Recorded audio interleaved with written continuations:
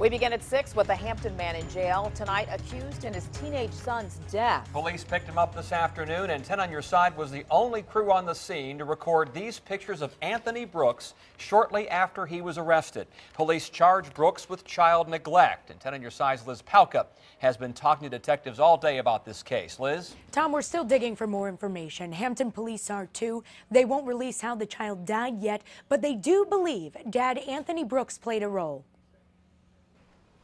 It's been a week since 14-year-old Antonio Brooks was found dead here inside his father's home on Teach Street in Hampton. Police have been looking for Dad Anthony Brooks since Friday. They picked him up in Newport News around 2 this afternoon.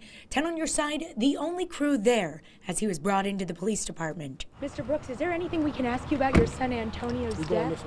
Police believe this is a case of child neglect. Other kids, Antonio's siblings, were all in the home too, although police won't say how the kids are doing. Child Protective Services felt it was necessary to remove those children from their residence, as this is an ongoing incident, and those remaining children are in the custody of Child Protective Services right now. I never seen the kids, not outside playing or nothing. Some neighbors didn't even know there were kids living there, except for the few times they've seen them walking back and forth from the school bus stop. I see there's one little boy, special needs, he gets off the bus in the evenings, but as far as knowing the kids, no, I can't say that I've ever had any conversation with any of the kids. And every neighbor 10 on Your Side spoke to on Teach Street said the same thing. When they did see the dad, he rarely spoke to anyone. Being at the next door, you never know what's going on.